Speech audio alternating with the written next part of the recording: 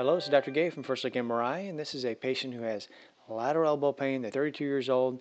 They suspect lateral epicondylitis, and they do have lateral epicondylitis.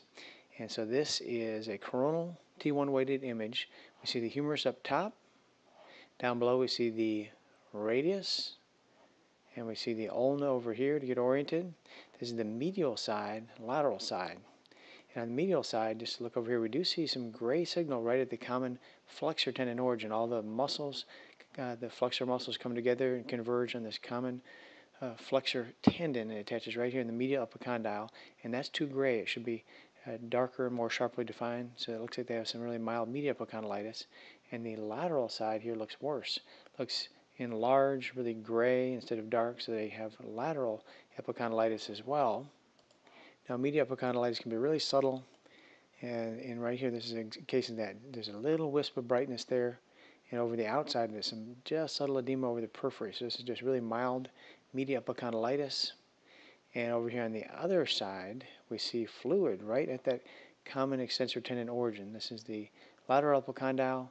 This dark band is the convergence of all the extensor muscles come together to form the common extensor tendon. It attaches right here. You can see there's a white band of fluid. So we know this is abnormal. So the question is, what do we call this?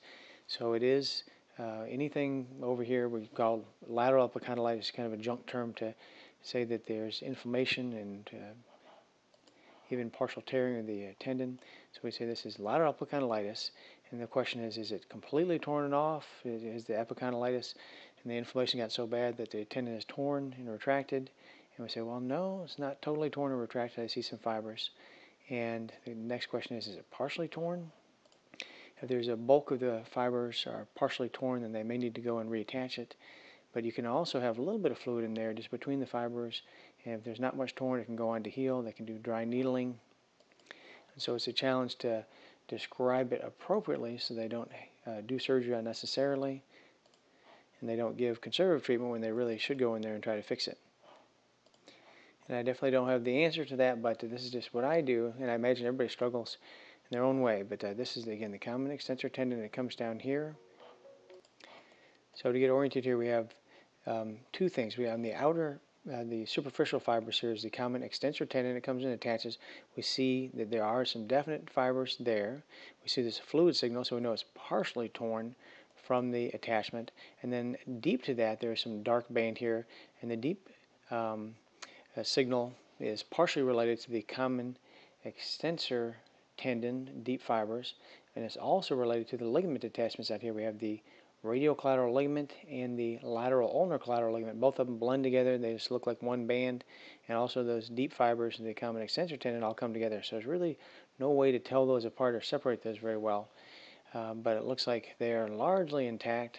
But I would say in this case that there is a moderate or maybe moderate to severe lateral epicondylitis with partial thickness intrasubstance tearing, but no complete tear. And then they'll have to just figure out, based on the clinical symptoms and what they see, if this is something they need to just do conservative therapy or dry needling, or if they need to do something more aggressive. I imagine they'll just treat this conservatively, but this is right at the border where there's a significant amount of fluid there, and some of the central fibers are probably torn and retracted back just about 4 millimeters.